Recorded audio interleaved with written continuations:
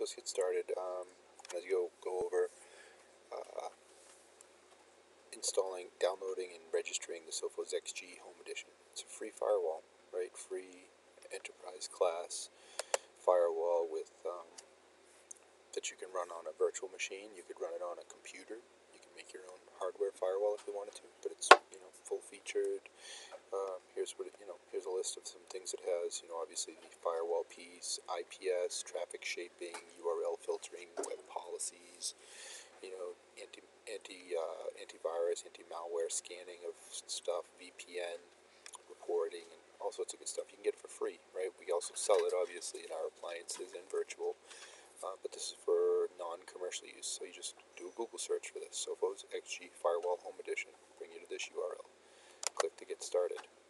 Now you're going to need a My Sophos account. That's the other thing you'll need. So, do a Google search for My Sophos. Sign up. Use an email address.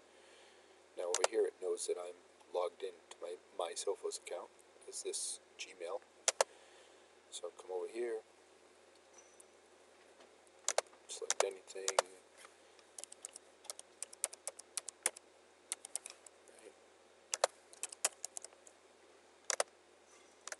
Industry,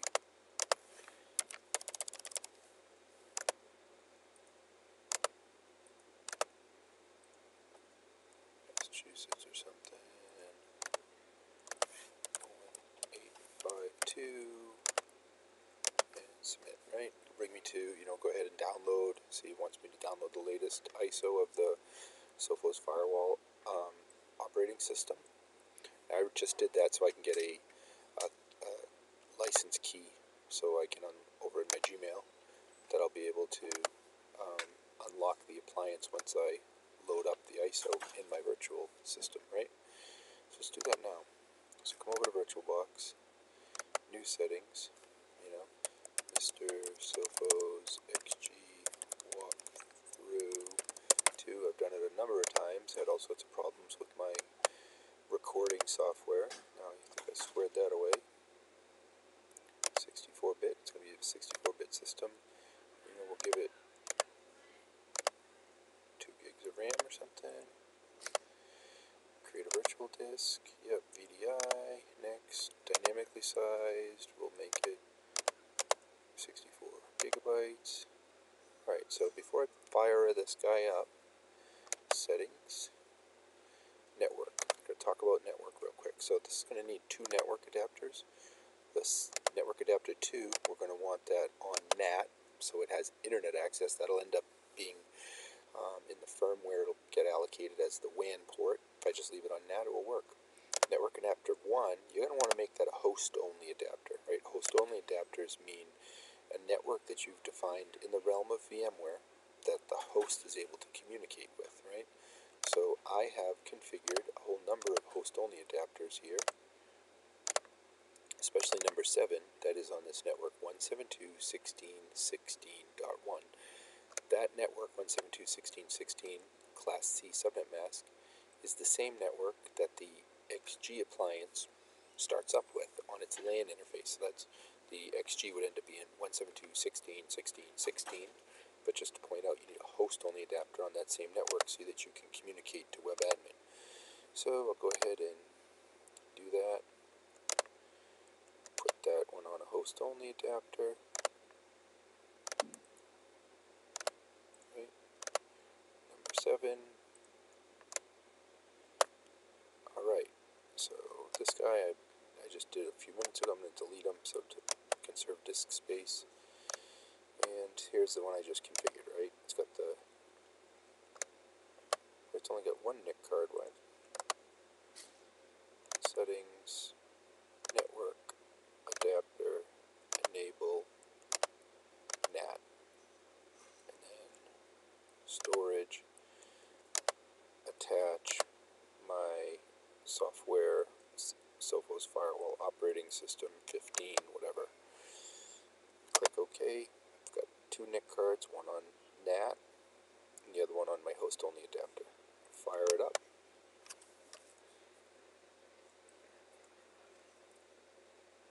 Alright, so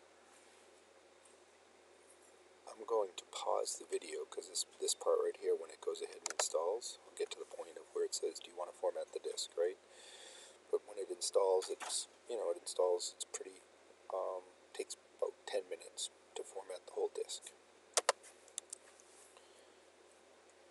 So we'll just wait till that screen pops up, starting firmware, blah, blah, blah. Do you want to, here it says, do you want to continue? Yes. Okay. So I'm going to pause as it goes through that. That takes like I said 10 minutes. Alright, so we're back. So remove installer disk, press Y to reboot. So machine, settings, storage, disk, and remove, right? And press Y. Now remember, adapter 1, host only adapter, which is network 172.16.16.0. If I look here on my command prompt, ipconfig /find 172.16. I've got an IP address on this system that's for the virtual machine 172.16.16. That's my host operating system as an adapter with that running that address. Same address that's going to be the default address for the LAN, well, 172.16.16.16 of the XG. That's how you're going to connect to it. And I've got the other adapter bound to NAT, so it can get out to the internet, right? Sharing my wireless connection. So I got this email from Sophos once I registered, right? You saw that when I did the free version. Here's my serial number that I'll be using to unlock it. Also note, you see here, it tells me upon starting the first time. It doesn't tell you what you should do with your VM. That's the purpose of this video. It just says that your LAN address should be this, right? 172.16.16.16. If you were installing this on a piece of hardware, you would want to put your computer that you're working with it on, the NIC card on 172.16.16, give it address 50, who cares, /24, no gateway, so that you can at least access the appliance, right? So, let's see what's going on here. By the way, the default password is admin. Notice it won't let me do anything until I go to the web admin piece. Let's do that now. 172.16.16. So sometimes, even though it's working this time, sometimes it may take a couple minutes. In the background, there's a lot of things that are starting up. So, username, admin, password, admin. That's the default, right?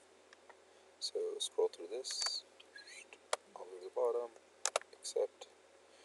Then I need to paste in my serial number that I got through the email confirmation when I registered, when I submitted for it.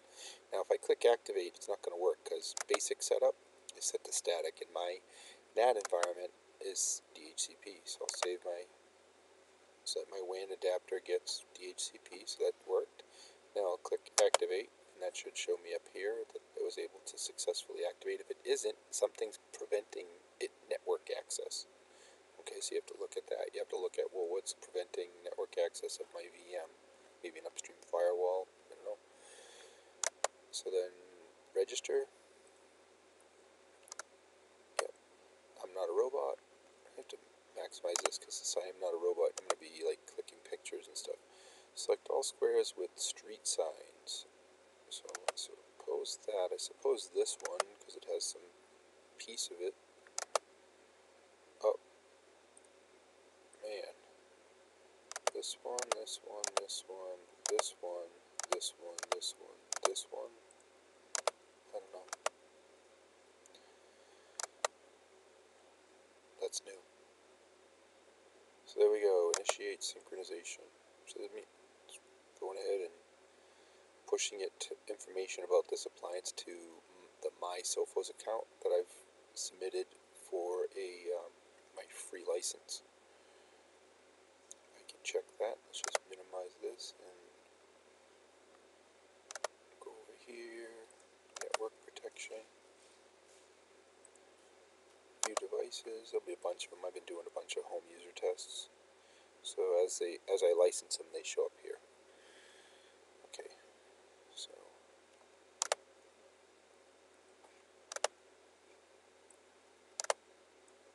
it says here, click here to start. Excuse me.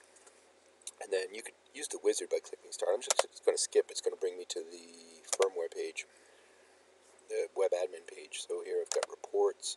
I've got all my policies, my firewall policies, my DNAT type policies, address translation policies, my protection, different policies, what protection. I can create filters and categories and stuff like that, and exceptions. And then my system settings, things like defining the actual addresses bound to the interfaces, unicast, multicast routes, authentication sources, site-to-site tunneling. So it's all there. So it wasn't that bad. That's how you get now. You've got it a functional VM that's registered here. Now I can go ahead and integrate this into like a GNS3 environment for more elaborate test scenarios. So I'll go over that next.